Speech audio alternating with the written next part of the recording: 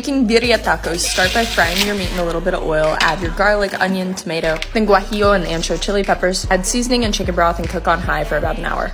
When it's done, remove everything, throw it in a blender with a little broth, and add it back. Take the meat out and shred it separately in a bowl. Grate your oaxaca cut cheese, chop up a little bit of red onion and cilantro.